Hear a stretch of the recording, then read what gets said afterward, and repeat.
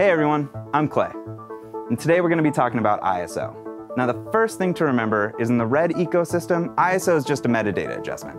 So it's not baked in, and you can always go back and fine tune it. But just because it's not affecting your raw image doesn't mean you shouldn't have to think about it. Put simply, ISO is a value representing your capture medium's sensitivity to light.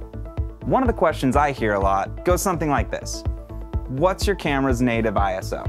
Which actually isn't such a simple question to answer, because here at RED we're not limited to a sweet spot of ISO performance, but rather a range between around 400 and 2000 ISO. The reason for this is we treat ISO more like a lookup table, but even that isn't completely accurate because it uses floating point notation. So we coined the term FLUT. What this means is that the choice of ISO actually affects the interpretation of the perceived midpoint in the value range, and not the value range itself. That seems a bit complicated. It's because it is.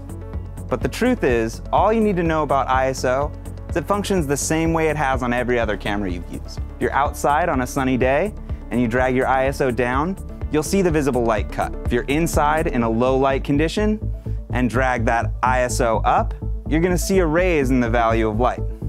So, the truth is that lighting and aperture are your real key players here. Another question I get all the time is, what is FLUT and why would I adjust it? Now, an easy way to think about how FLUT and ISO relate to each other is to think of ISO as the hour hand of a clock, while FLUT acts as the minute hand, meaning that the ISO adjusts in large predetermined chunks, such as 200, 400, etc., and the FLUT, or the minute hand, is adjusting in smaller increments to really dial in a look, say for Video Village.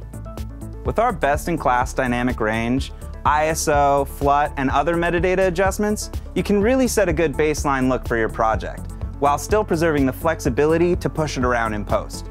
Meaning that if that window is just a little bit too bright, we got you. If that corner doesn't have quite enough detail, you can fix it, which is great if you're a perfectionist like me.